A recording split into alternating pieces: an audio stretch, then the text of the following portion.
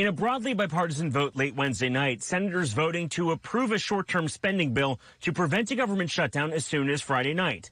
Senate Majority Leader Chuck Schumer praising House Speaker Mike Johnson for not making any spending cuts in the bill, which ultimately led to its bipartisan passage. I have good news for the American people. This Friday night, there will be no government shutdown. I am pleased that Speaker Johnson realized he needed Democratic votes to avoid a shutdown. If the Speaker is willing to work with Democrats and resist the siren song of the hard right in the House, then we can avoid shutdowns in the future and finish the work of funding the government.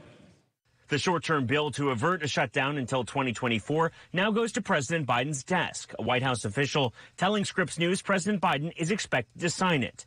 Now, in early 2024, there are two dates that government funding will partially expire. On January 19th, the first tranche of government funding will run out. Then on February 2nd, the entirety of this bill will expire, meaning the House of Representatives, the Senate, and the White House will have to reach a comprehensive solution to government funding in early 2024. But for the first time in a very long time, the threat of a holiday shutdown now no longer on the table.